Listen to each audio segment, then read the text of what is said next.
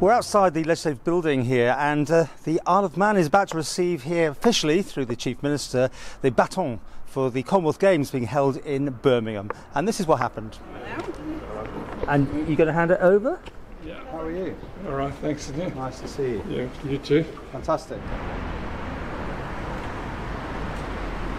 We're going to shuffle that way. Okay. Yeah. Okay. Right, so it's not that's perfect. There we go. Sorry.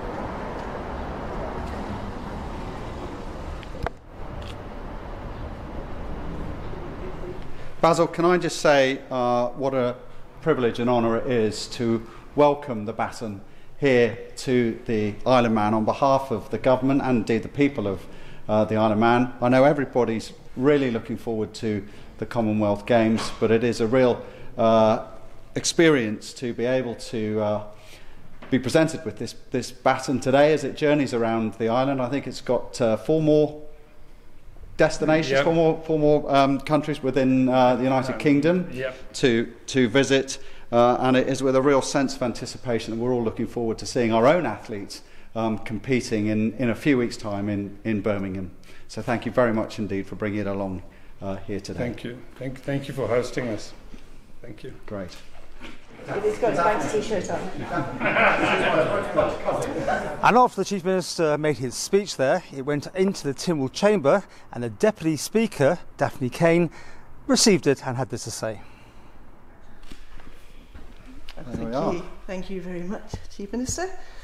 And what a huge honour it is to have the Commonwealth Games Baton visit the Isle of Man and come to the oldest continuous parliament in the world. And I'd just like to echo the Chief Minister's words and to say we're sending Birmingham all our very best wishes for a successful Games in July, and particularly to the Isle of Man team. We wish them all the luck in the world when they compete. And we have an amazing 31 athletes in 9 sports, I'm told. So we've got aquatics, athletics, badminton, boxing, cycling, men and women, gymnastics, powerlifting and triathlon.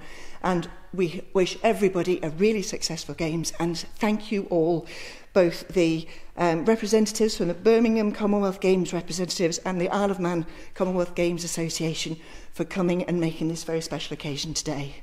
You're very welcome, and good luck. So that's it. It's touring the Isle of Man for a bit more yet, and then of course it's got other journeys to go on, all ahead of the Commonwealth Games in Birmingham later this year.